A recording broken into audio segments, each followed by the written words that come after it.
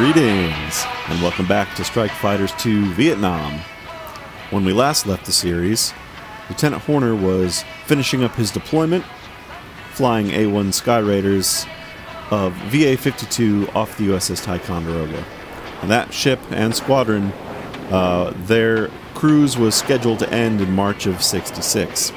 While Lieutenant Horner has pulled some strings, called in some favors, not really sure how he managed it, but arranged to transfer out of VA-52 and has transferred to a squadron that is coming on station in March of '66. So we have now joined VF-211 checkmates, flying F-8E Crusaders off the USS Hancock, which is CVA-19. It's another Essex-class ship, and they're just arriving on station, and so no time for Horner to go home. He transferred right to the Hancock and got checked out in these Crusaders and got his carrier quals done. So now we're ready for combat 01 March of '66. Before we go any further, let's take a quick look at our pilot records and see where Lieutenant Horner stands in terms of stats at the end of the last campaign. Here, Horner here, Lieutenant, 58,000 points, a rating of 72%, 209 kills, 101 of which were vehicles, which are AAA, mostly AAA and trucks, and 108 buildings. One friendly fire, still don't remember what that was about. It may have been in one of the first missions. Did we accidentally bomb some friendly troops? Unbeknownst? I don't quite remember. And we were shot down once.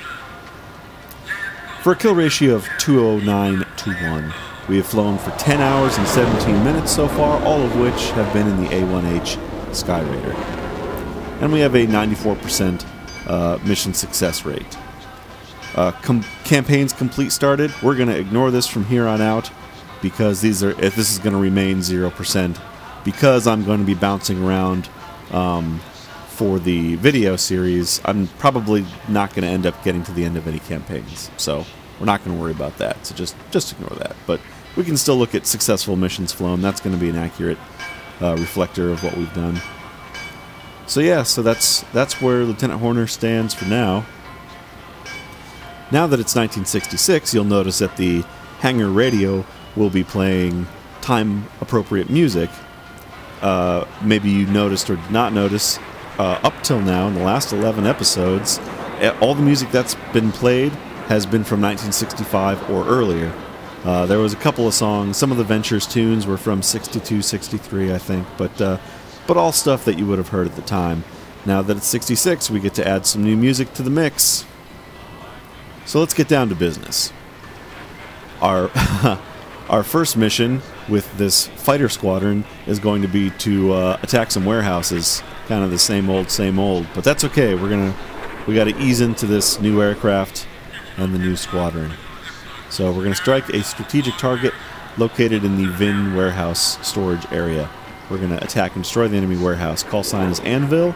2 F-8E Crusaders. Takeoff time of 12:39 in the afternoon. Looking at the loadout here, we have 4 Sidewinders, AIM 9Ds, which is the more advanced version. We have AIM 9Bs as well, but those are older and slightly inferior. The Ds are better. I believe they're more maneuverable and they have better tracking avionics, so we're going to stick with those for now. We have 280 of them on board ship, so if we get low, we may have to switch to 9Bs, but 280 missiles, that's a lot to go through, but who knows. And 8 500-pound bombs, our Mark 82s that we're going to sling under the wings. And so it'll be 16 bombs between the two of us, and we're going to take out that warehouse. Now let's look at the old map.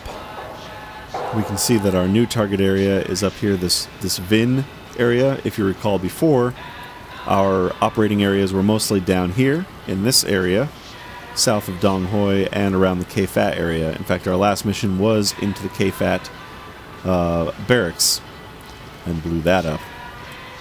But now we're shifting with the new squadron a little bit further to the north. Now you can see that Yankee Station has a lot of squadrons involved. The game has 5 carriers on station right now. We'll see those when we take off. We'll take a look at them. That is historically inaccurate. Usually it was only 3 carriers on station. I think that there was like one instance where there was 4 carriers, I believe, but usually it was 3, and they were each assigned a time of day to launch strikes. So one carrier would be 12 hours during the day, the next carrier would fly 12 hours during the night, and then the third carrier was assigned the swing shift where they would go from noon to midnight and therefore be able to cover additional aircraft for both of the other 2 carriers. So lots of squadrons here. Lots of squadrons down here at Da Nang. These are all Air Force guys. Phantoms, F-100s, some Crusaders, some Marine squadrons. Also additional Marine squadrons here at Chu Lai. Air Force A-1s out of Pleiku, Tamran Bay, Saigon. So you can just see, here's our B-52s out of Utapao, F-105s up here, Voodoos, and some F-4s up here. Lots of friendly squadrons scattered all over. You can see that it's already going to be way more busy than our previous campaign was, especially with the addition of these enemy fighter squadrons. There's definitely, well, those are AN-2s, but here's some MiG-17s out of Fujian, MiG-21s. So we're going to be on the lookout for those guys. Probably be tangling with them here in Crusaders at some point. Let's see. Our initial point, 5,900 feet, and 12 minutes after takeoff. Kind of the same old, right? New squadron, new plane. Same altitudes, same mission as before. But that's okay. Like I said, we're sticking our toes in here. The plane's going to handle a lot different. We've got different fuel burns. So, boop, boop, boo. Well, I believe that's it. Oh, no. Let's take a look at the roster real quick. Here I am is Anvil 1, 33 missions. Anvil 2 is going to be Ensign Dixon today. You can see we have a whole new cast of characters. Some names that we're not familiar with. We'll get to know them over time. We may lose several of them. But, you know, maybe not. We'll have to see. Okay. So that's it.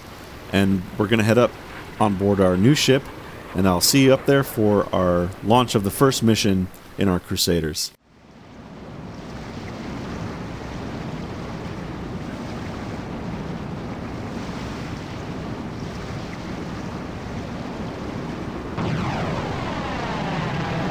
Ready for launch here off the Hancock.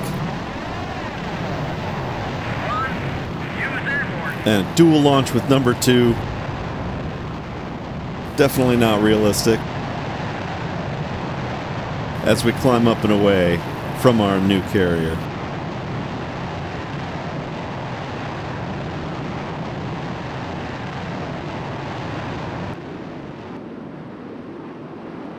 The new item we're not familiar with is the radar.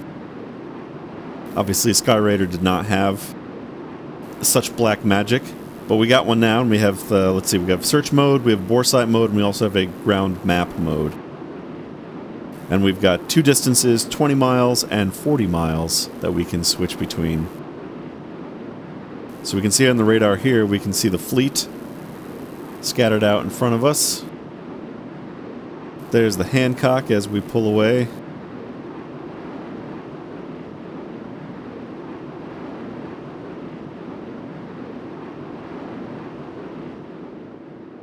We can see here we've got 1, 2, 3. It's actually 6. There's 6 carriers being drawn right now, but one of them is the Ticonderoga, which, as I stated, should probably be leaving to go home very shortly. Their deployment should be over within this month.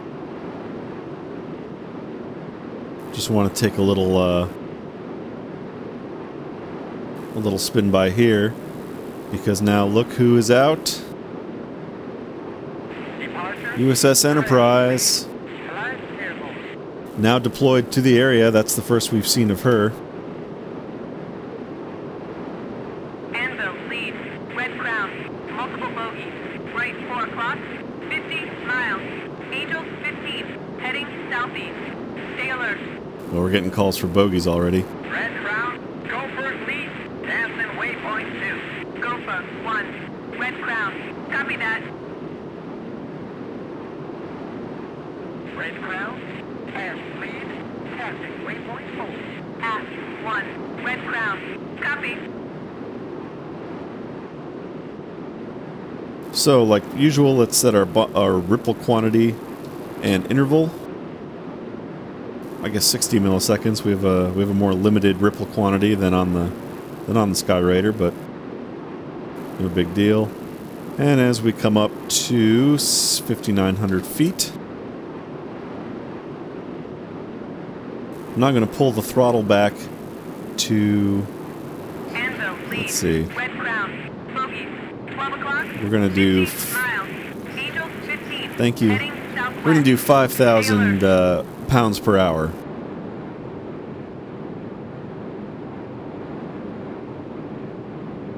And you'll see that puts us at 90% RPM.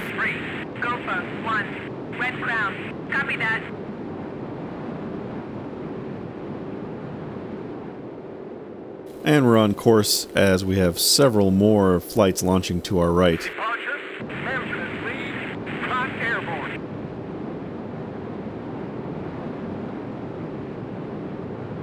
Departure, Bison lead. The target is closer, and this jet is much faster than our old Skyraider, but I still have time to chat before we get into the action. So let's talk about our new aircraft. The F-8 Crusader was built by Vought Aircraft in Dallas, Texas, and served the U.S. Navy and Marines from 1957 until 1976. The French Navy used their custom-built export model, the F-8E-FN, all the way up until 1999. It was the last American fighter designed with guns as the primary weapon, earning it the nickname the Last of the Gunfighters.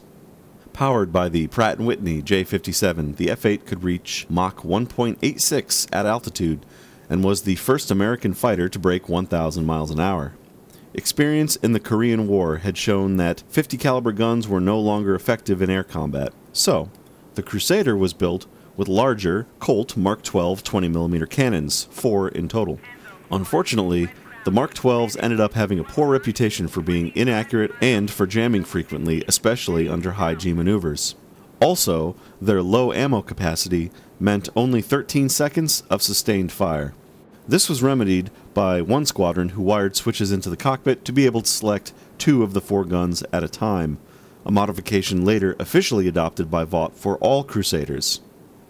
This halved the volume of lead being fired, but allowed for longer firing times. Despite their last gunfighter nickname, only 4 out of the 19 Crusader victories in Vietnam were actually gun kills. The other 15 MiGs were taken down with Sidewinder missiles. The most unique feature of this aircraft is its variable incidence wing. In aerodynamics, angle of attack is the difference between the wing chord and relative wind, and is changed by pitching the aircraft. Angle of incidence, however, is the factory design difference between wing chord and the axis of the fuselage. This angle is set by designers to get the best lift for whatever flight envelope the plane is designed for. On the Crusader, the entire wing assembly rotates up 7 degrees for landing and takeoff. This changed the angle of incidence, creating more lift while allowing the nose to remain down for better visibility. This innovation won the Crusader design team the 1956 Collier Trophy, an award for improving the aviation industry. Despite the innovative wing, the Crusader was known as an incident eliminator, and was apparently not easy to fly. Carrier operations were particularly unforgiving. The Crusader didn't recover well from high sink rates, a characteristic that has gotten the better of me here in the game. The castering nose wheel made deck operations difficult. The low intake was a hazard for deck personnel, earning the nickname the Gator, because it could snap you up if you got too close. Crusaders only operated from the old, small Essex carriers during the war. Carrier landings in general are often described as hitting a postage stamp in the middle of the ocean, and the Essex classes were even smaller. Hitting an Essex deck in our A1s was manageable, but doing it in a big heavy Mach 1 fighter is a white-knuckle experience. Once it lands, the airplane rapidly eats up the landing area. Also, because of the Crusaders' landing speed, the oil-burning carriers had to call flank speed to get as much wind across the deck as possible, and often the stacks would belch black smoke that would obscure the landing area. Of the total 1,261 planes built, 1,106 had been involved in mishaps by the time the type was retired from the fleet, meaning that 88% of all Crusaders built were involved in incidents. 170 F-8s were lost in Vietnam, mostly from accidents and ground fire, with only 3 actually being downed by MiGs. Before you think it was all bad, the Crusader had some amazing qualities as well. In 1960, a pilot took off from Naples, Italy with the wings folded, climbed to 5,000 feet before noticing, and then returned to land safely. The J-57 engine was a powerhouse that pilots loved, and the Crusader had a thrust to weight that allowed an almost vertical climb. With 18,000 pounds of thrust, the plane could outclimb MiGs, a tactic which the American pilots relied on time after time during fights. The 1960s were the infamous Age of the Missile, the time when out-of-touch experts declared that dogfighting was done and fighters were only designed to shoot down Russian bombers. Maneuverability was thought unimportant, and guns were eliminated. See both the F-102 and the F-4 for good examples. During this time, one of the few planes capable of actually tangling with nimble MiG-17s was the Crusader, and it proved that dogfighting was not to be discarded. Despite not claiming many kills, the guns of the Crusader still scared the North Vietnamese Air Force pilots. After attacking head-on, the NVAF pilots would attempt to disengage after F-8s would fire a burst from their cannons. This would then end up putting them in perfect position for a distance Sidewinder shot. One instance recounts pilot Jerry Tucker, of our current VF-211 squadron, who got a Sidewinder lock on a lone MiG-17, but before he could fire, the MiG pilot ejected. F-4 and F-8 pilots had an extreme rivalry, each thinking their plane the superior choice.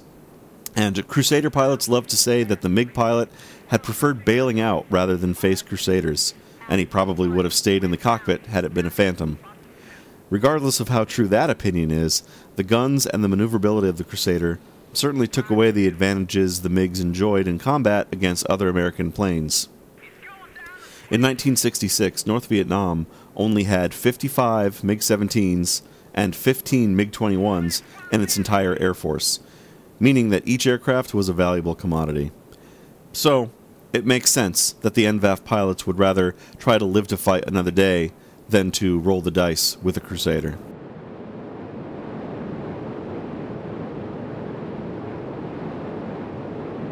Red Crown, Kingfish Fleet, Aspen Waypoint 4, Kingfish 1, Red Crown, copy that. Red Crown, Uh-oh. Fleet, Aspen Waypoint 4, Dodge 1, Red Crown, copy. Fuck! Those are MiGs. Requesting help. Enzo 1, Red Crown. Roger, we're sending you some help. Hold on. Red Crown, Ford Fleet, Aspen Waypoint 4, Ford 1, Red Crown. Copy that. Red Crown, Ramrod Fleet, Aspen Waypoint 4. Ramrod 1, Red Crown. Copy. Red Crown. Let's see. 5 minutes to our touch. Bison 1, Red Crown. Copy that. Fox 1, Red Crown. Cowboy lead, approaching our rendezvous point. Cowboy 1, Red Crown. Copy. Police 1, Red Crown. Tomahawk lead, passing waypoint 5. Set this ground map up. Red Crown. Copy that.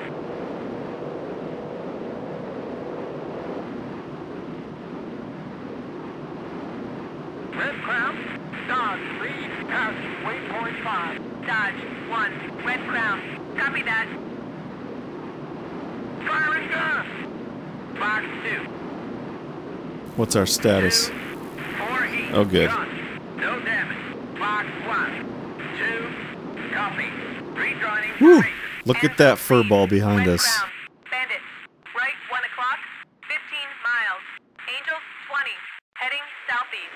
Red Crown. Ford lead. 5 minutes to our target. Ford 1. Red Crown. Copy that. Fox 2. Fox 2.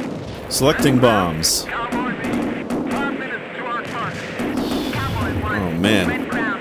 Copy that. I got one. I got one. Fox 2. Fox 2. Red Crown. Ramrod lead. Approaching target. 5 minutes out. Ramrod 1. All right, there's our facility. That's our primary target, right down there to the left. Got your target. Red Crown. Kingfish lead. 5 minutes to our target. Kingfish 1. Red Crown. Copy that. Anvil 2 is behind me, slightly to the north. Fox 2. Fox 2. Fox 2.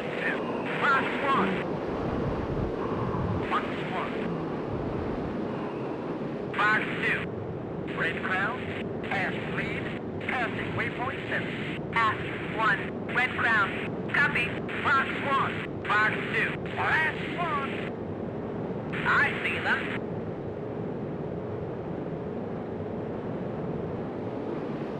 And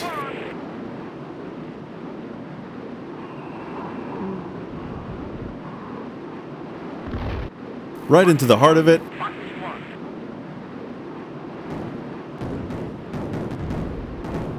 And we're going to jettison those bomb racks. Fox 1. 2 should be coming in. Fox 2. Fox 1. Winchester. Fox 2. Anvil lead. Red Crown. Mission complete. Yeah. Good job. Return to base. Bombs away. Fox 2. Was that my wingman? Yeah, he's good. Okay, wingman. Flash 1. Rejoin. 2. Copy that. Rejoining formation. Fox 2. Red Crown. Oyster lead. Passing waypoint 4. Oyster 1. Red Crown. Copy. Anvil 1. Red Crown. 20 plus bandits. Right 2 o'clock. 4 miles. Angels 5. Heading west. Fox 1. I'm out of gun ammo. Jack! Here we go. We're going to go after this guy right here. Fox 1. Fox 2. Winchester. Fox 2. Didn't track. Oh, somebody else got him, though.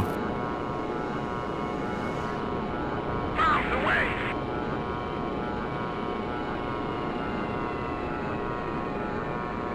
He's burning and going down.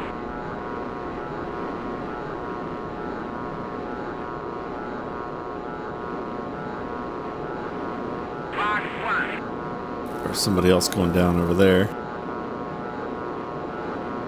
Red Crown. Dodge lead. Pass waypoint 7. Dodge 1. Red Crown. Copy that. Gun.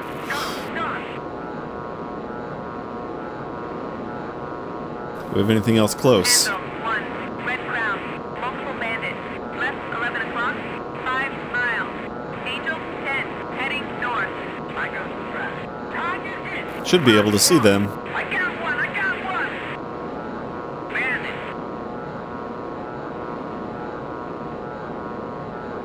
Firing gun.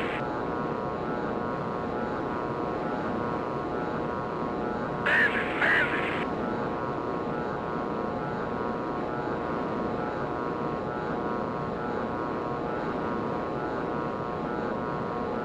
There we go. That's a fresco.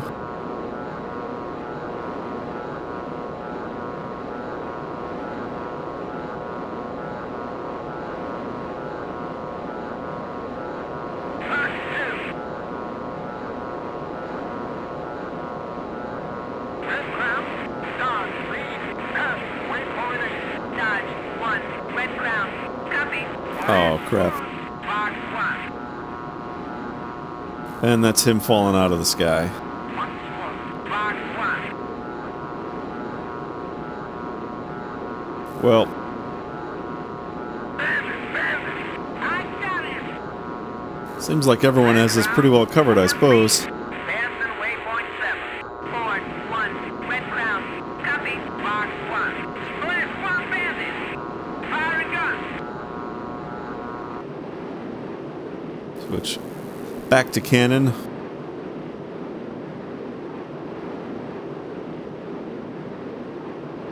Gun. Red Crown. Fire on. Passing waypoint 7. Bison 1. Red Crown. Copy. Red Crown. Kingfish Fleet. Fasten waypoint 7. Kingfish 1. Red Crown. Copy that.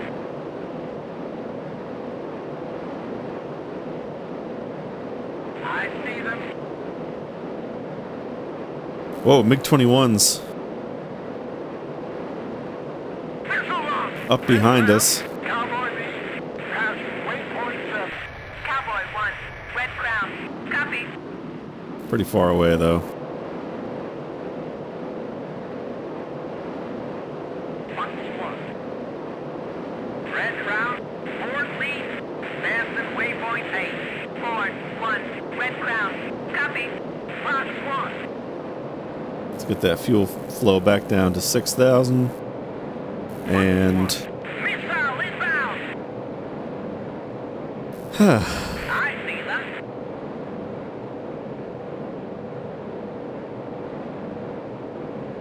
bit of excitement there. Nothing came of it from the air. But we fired our first Sidewinder to no effect. Last one. There's a Bison flight to our right. Oh, who's that? That's Red Crown. Cowboy B. A4s, I believe. Waypoint 8. Cowboy 1. Red Crown. Copy that. Red Crown. Ramrod lead. Passing waypoint 7. Ramrod 1. Red Crown. Copy that. Fox 1. Red Crown. Memphis lead. Passing waypoint 7. Memphis 1. Red Crown. Copy.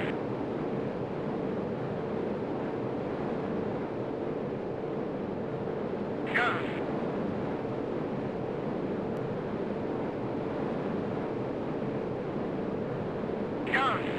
Gun. Fox 2. Fox 1. Red Crown. Kingfish Fleet. Fasten waypoint 8. Kingfish 1. Red Crown. Copy that. Fox 2. Falcon Winchester. Fox 2. Red Crown. Tomahawk lead. 3 miles to our waypoint. Tomahawk 1. Red Crown. Copy. He's going down in flames. Where is my wingman in all this? He's okay. He's behind and to the left.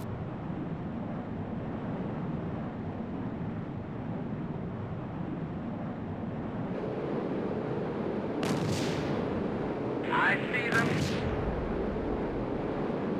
Red Crown. Ramrod lead. Passing waypoint 8. Ramrod 1. Red Crown. Copy that. As we turn back out to sea, we're attracting the attention of some Vietnamese flak gunners.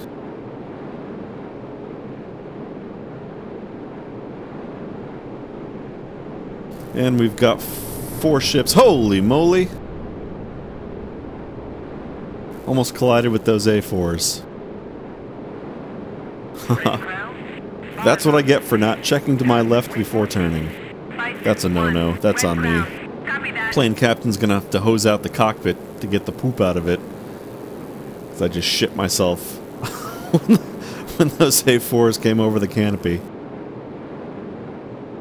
As I was starting to say, we can see the fleet already on the scope in front of us. The Sidewinder is a well-known and reliable short-range missile today, with thousands of units made for use in countries all over the world, including Russian AA-2 ATOLs, the reverse-engineered copy of the Sidewinder. The missile first appeared in use in 1956 as the AIM-9 Bravo, and its early service was anything but dependable. Its tracking sensors were highly susceptible to background radiation, and I remember Chuck Yeager in his autobiography talking about how the first Sidewinders ignored targets and just locked onto the sun or clouds instead. Early tube electronics were often unreliable, causing missiles to not track and go ballistic, or for the proximity fuse to not detonate as the missile passed harmlessly by a target. They wouldn't work if launched in excess of 2 Gs, had a tracking angle of only a few degrees, and had a short range of 2.6 nautical miles. The stats for missile launches between 1965 and 1968 show that you only had a 16% chance to get a kill with a Sidewinder. This led to the practice by pilots of ripple firing, launching 2 Sidewinders in a row at a target to increase their odds of hitting. The Navy recognized the missile's shortcomings in the late 1950s and produced the Navy-specific AIM-9 Delta. This version had a much wider engagement envelope, was more maneuverable, had a stronger engine, changed the type of proximity fuse, and had a different warhead that exploded out a ring of shrapnel which sliced into enemy aircraft. This continuous rod warhead would often chop the tails off of MiGs just behind the wings when they detonated up the tailpipe. Gulf and Hotel versions of the missile would also see service during Vietnam, each offering more improvements, with the Hotel eliminating tube electronics entirely in favor of the first solid-state circuit boards. While most Sidewinders are infrared homing, the Charlie version was semi-active radar-guided and was developed specifically to be used with our Crusaders, in an effort to give them all-weather radar missiles that they otherwise lacked. Only 1,000 of these were produced, and very few, if any, seem to ever have been used. They were all later converted to anti-radar missiles in the 1980s as the AGM-122 sidearm.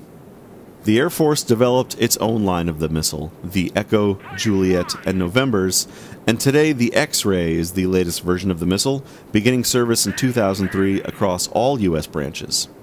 The AIM-9X is jammed full of modern technology, and can acquire targets up to 90 degrees off its nose. The Department of Defense has a contract to support Sidewinder production through 2055, meaning that the missile will have been in frontline service all over the world for 100 years. Tomahawk 1, Red Crown, copy that. We can see that the other squadrons are all making their way back to the fleet as well. Calls of bingo fuel means that people are now definitely turning around and heading home. The turning and burning has used up the fuel of all of our fighters, and they're going to disengage and head back home. And whatever remains of the Vietnamese fighters will also head back home shortly as well. Seems like maybe they got a bit of an ass kicking today.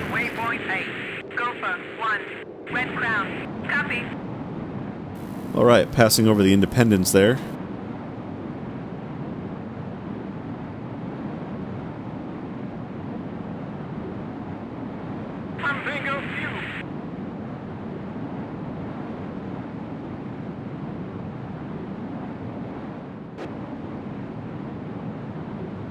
There's our old home off of our nose. There's Ticonderoga.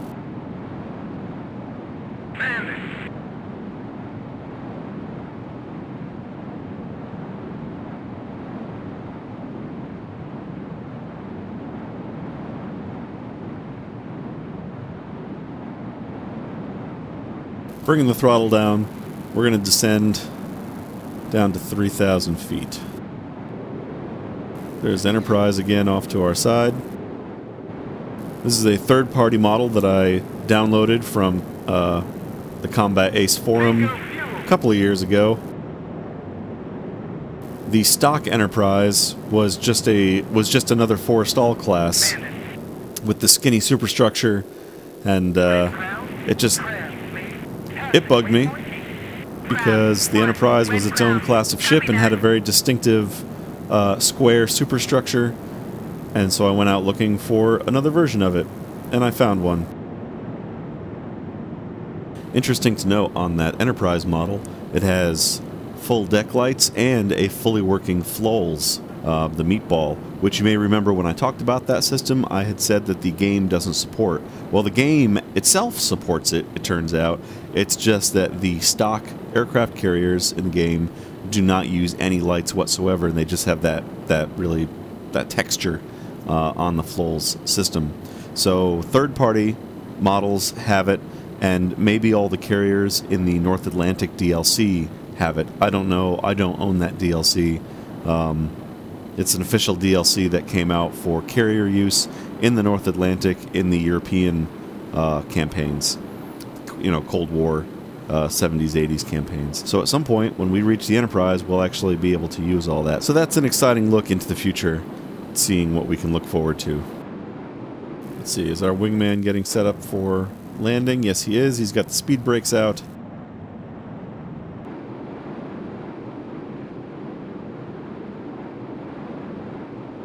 Alright, we can see two blips on our radar, on our ground radar there. Coming in about, what would that be? It's about 10 miles out. The last two carriers in the whole fleet, we're way out to the east this time, so we've had to pass over most of the other fleet to get to our carrier. To the right is CVN-65, the USS Ranger, and then Hancock is the blip that's over to our left.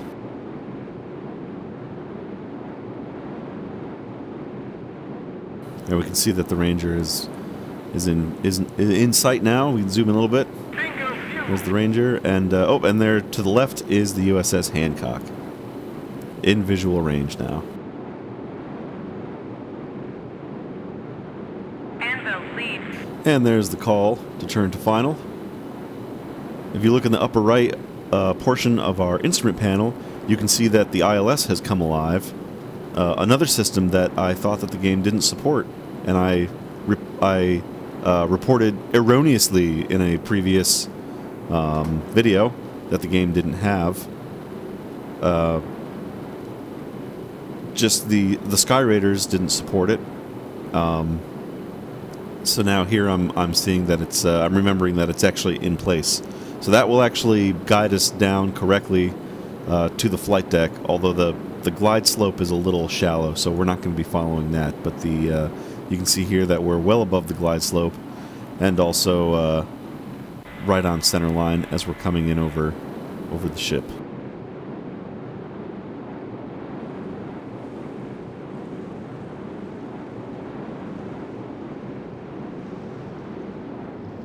And there we go, passing right over the ship, and we're going to go out to about 1 mile distance. Start the brake. You can see the air brakes down, they're underneath the aircraft.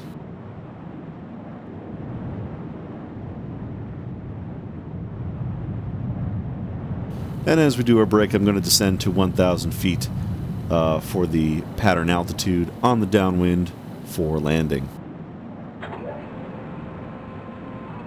Drop the tootsies.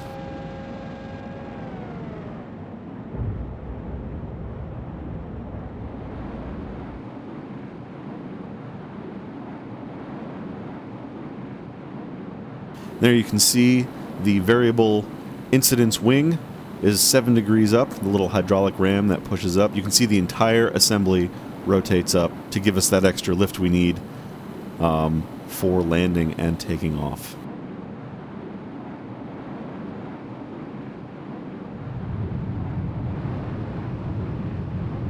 Ooh, getting a little bit of buffeting here.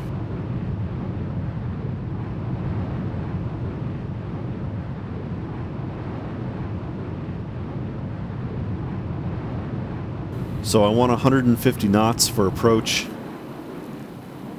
in this aircraft. Any lower than that, any slower, and we start to get extreme rates of descent. The plane starts to drop out of the sky like a brick, and then just like in real life, like I mentioned earlier, it's very difficult to recover in a short amount of time. So we're rolling out on final. Hornet calling the ball on visual approach. ILS is showing center line above the glide slope, but that's okay. I'm right where I want to be. Oh, and then we're at 140. You can see the buffeting starting. Got to be real careful about that. Correcting. Oh! And catching the wire. And almost running out of deck. Okay. Whew. Had to make use of those wheel brakes. But hey, that stopped us right on the port side elevator.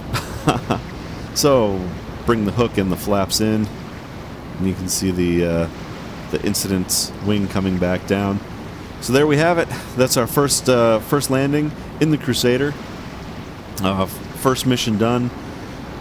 Mission successful. We did some good damage. We got a little taste of a little bit of air combat. Had a sidewinder that just went ballistic. Didn't track. No big deal. That was not our mission. Our mission was to blow up those warehouses, and we did. So, yeah.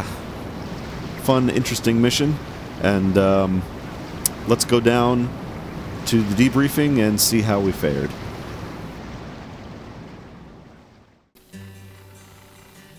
Okay. We struck our target, and we got that warehouse. We got it good. Blew that up. Only 34 minutes long, this mission. Outstanding success. Huh. And promoted to Lieutenant Commander right out of the gate. Interesting.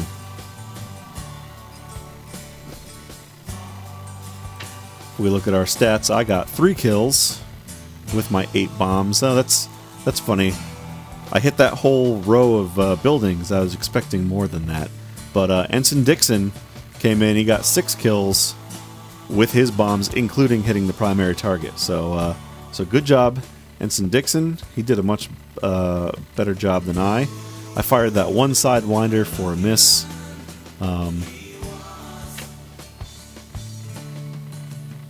Frank Dixon now 9 combat missions. Okay. So that's it. Pretty interesting first mission. Little overwhelming. Just the amount of stuff going on. There's a lot of sensory input. So next time out, I mean, we're going to see. At some point, we will be assigned actual escort or MiG cap missions, in which case it will be our job to shoot down MiGs. So don't feel bad that I didn't really get in any combat today. You know, it wasn't the mission assigned to us for today, and we'll get plenty of chances later. I'm not worried about it. So we'll see you next time for our next adventure.